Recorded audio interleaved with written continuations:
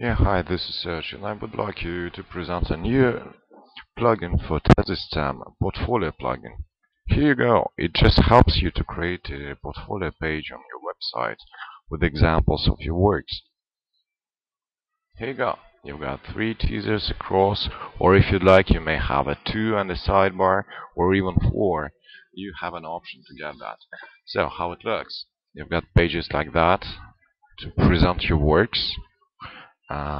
You've got links for the archives, like by category or by customer, or you may display related works by work group.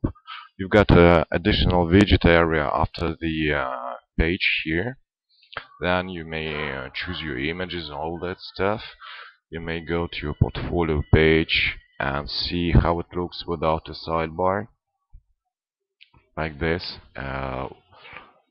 Page over here. So let us go in the admin to see how it works over there.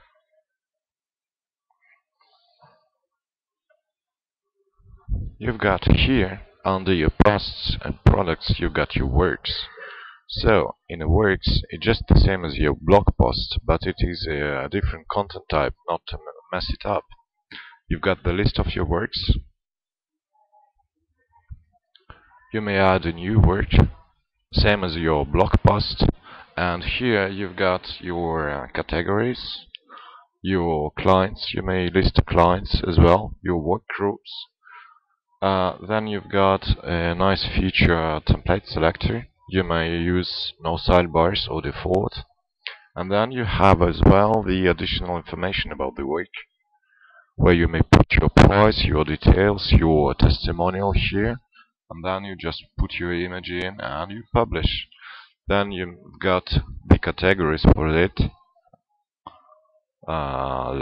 same it works as categories with all the thesis features. Then you've got a setting page to set up a portfolio page, portfolio settings, and you will see what you have here. All you need to know is just the ID of the page you would like to have the portfolio on, like this page.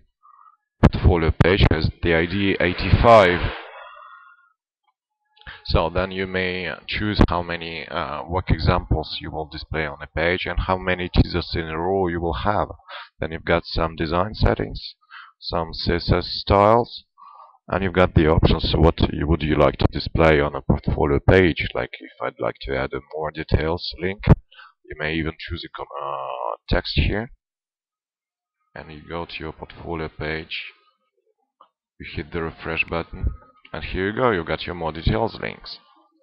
But actually I do prefer just to have a titles, nothing more.